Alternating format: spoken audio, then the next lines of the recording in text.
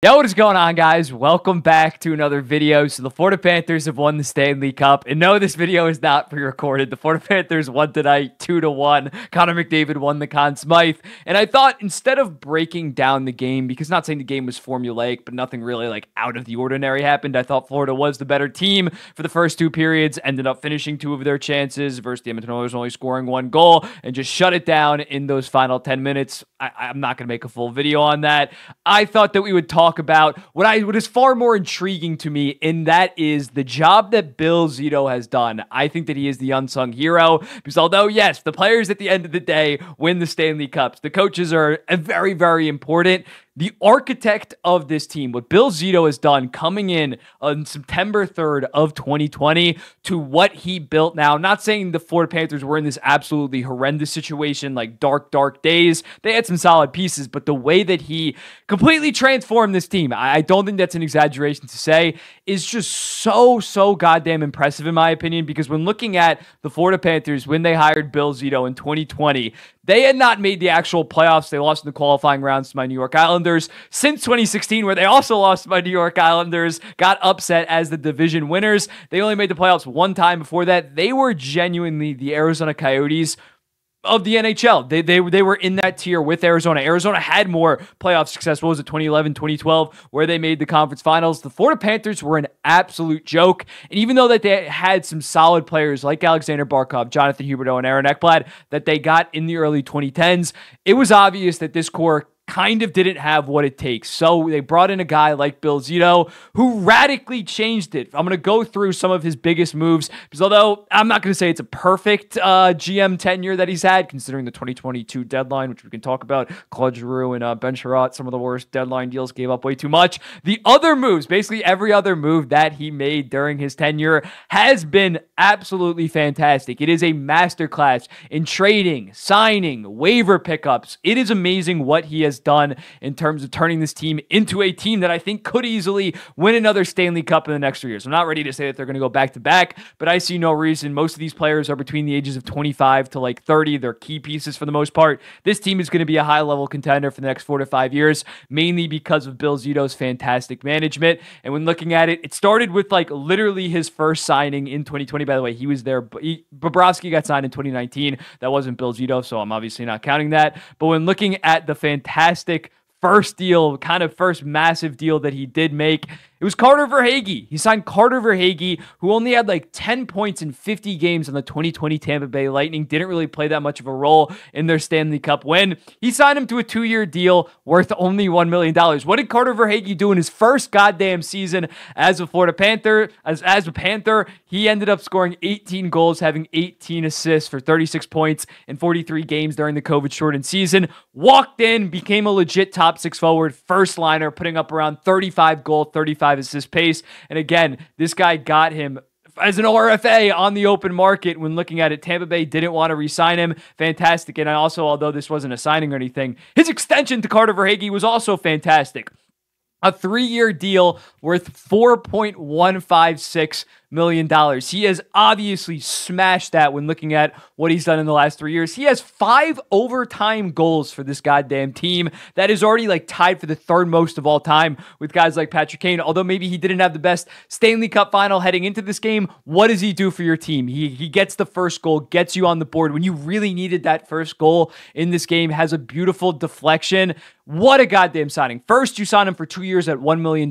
Literally no money at all. Basically the league minimum, and he immediately becomes a first liner. And then even at $4.16 million, he's arguably been an $8 million player during this 3-year time, basically throughout it. Just amazing by Bill Zito. What also did he do in the 2021 season? He ended up signing wavering Gustav Forsling from the Carolina Hurricanes. Carolina did not want him anymore. Or was it Chicago? It might have been Chicago. I forget which one it was. But he gets him on waivers. Then he immediately, after the season, signs him to a 2-year deal worth a 3-year deal worth $2.66 million.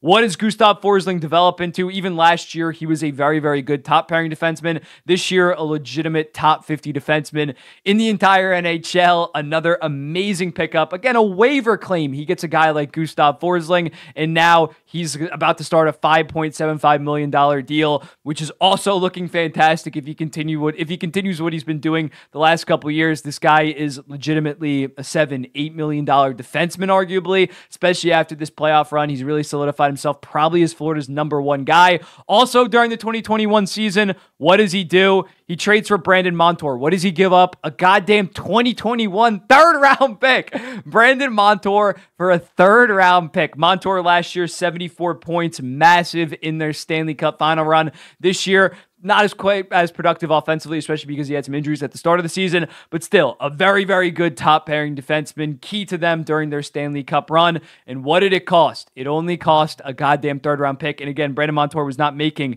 that much money over the last couple years, only $3.85 million. Bill Zito identified that and made a splash in terms of acquiring Brandon Montour, and it looks like an absolute steal. Also, during the 2021 trade deadline season, he goes out and gets, no, Sam Reinhart. Whoops, wrong Sam. Sam Bennett. He goes out, we'll get to Sam Reinhart. He goes out and gets Sam Bennett for a second-round pick that ends up being the 61st pick in the draft because they win the President's Trophy the following year. But also, I don't even know who Emil Henneman is, but he gets Sam Bennett, who at the time, most people thought was a complete bust. Sam Bennett, his career high in Calgary was like 35 points, and he was trending downwards. He was genuinely stuck in that bottom six for the Florida Panthers. Bill Zito identifies this guy is a very physical. He has a mean streak to him, and I think he does have some skill. He's just not getting utilized properly in Calgary. Brings him in. He immediately right off the rip, he had like 15 points in his first 10 games for the rest of the season in 2021, and then by the next year, he has like 47 and 70. He's just been, not saying he's some superstar like even a Carter Verhaeghe, but he is just a fantastic 45 to 50-ish point guy, and that guy that is an absolute pest come playoff time. And what did it cost you? The 61st overall pick and just some bullshit prospect. Another masterclass by Bill Zito. In the summer of 2021, after they losing the second round, I believe, to the Tampa Bay Lightning. I think they lost. No, maybe it was the first round. I don't know. They lost to Tampa Bay Lightning in the 2021 playoffs. But again, after making the playoffs, after not making the playoffs for 5 goddamn years under Bill Zito, his first year, fantastic. Then he goes out and pulls the trigger on a Sam Reinhart deal. And I'm going to be honest, this deal isn't like an absolute steal. He does give out very good pieces in Devin Levi as well as Yuri Kulich. But Sam Reinhart's been an absolute stud for them. First season, 34 goals, 48 assists, 82 points, helps them win the President's Trophy. The following year, 31 goals, 36 assists, 67 points, and then this year 57 goddamn goals. And similarly, like Verhaeghe was having a good playoff run before the Cup final, not the best Cup final, only had 1 or 2 goals and 3 points. It wasn't that good, but what does he do? He gets the goddamn game-winning goal. Your 57 goal scorer shows up in a massive way. So even if Devin Levi turns into even like a Vezina caliber guy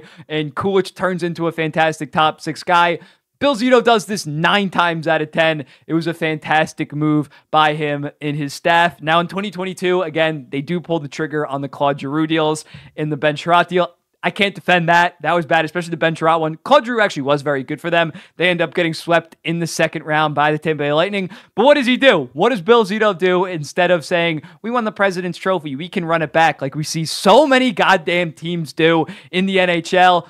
Fuck that. He goes out and makes one of the biggest trades in NHL history. He goes out and trades for Matthew Tkachuk, giving up Jonathan Huberdeau coming off a 116-point season, Mackenzie Weegar, who is developing into a very, very good top-pairing defenseman, and he still is a very good top-pairing defenseman, on top of Cole Schwindt in a first-round pick. You would have thought if people pitch this mock trade, you would expect Matthew Tkachuk to get the first-round pick, like Matthew Tkachuk in a first-round pick for those 2 players, because some people thought Huberdeau was far better than Matthew Tkachuk. I did not think that. I always liked this deal for the Florida Panthers, considering Huberdeau needed an extension, Weegar needed an extension, they were entering their 30s, Matthew Tkachuk was 24 years old, and they signed an 8-year, $9.5 million deal, which is already looking like one of the best in the entire NHL. But again, Bill Zito recognizes this core is not good enough. I'm going to go get younger. I'm going to go get a far better deal instead of paying a guy after a career year that is a winger and doesn't doesn't have a two-way game, doesn't have a mean physical streak, got tossed around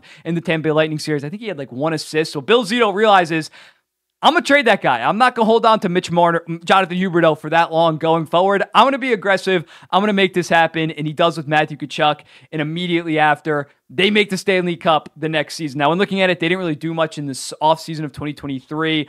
They didn't really go like that aggressive, but even with his under-the-radar deals, they go out and get a guy like Evan Rodriguez on a 4-year deal at $3 million.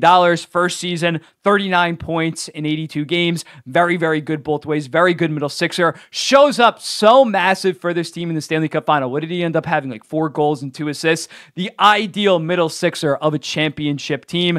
Absolutely loved this signing at the time, and it really came to fruition. He also went out and got guys like OEL, Anthony Stolarz. I played a massive role in terms of them winning the Atlantic Division, although they probably beat the Boston Bruins in the second round regardless if they have home ice. But when looking at it, Stolarz had a $925 this season, and he signed him on like a 1-year deal at $2 million.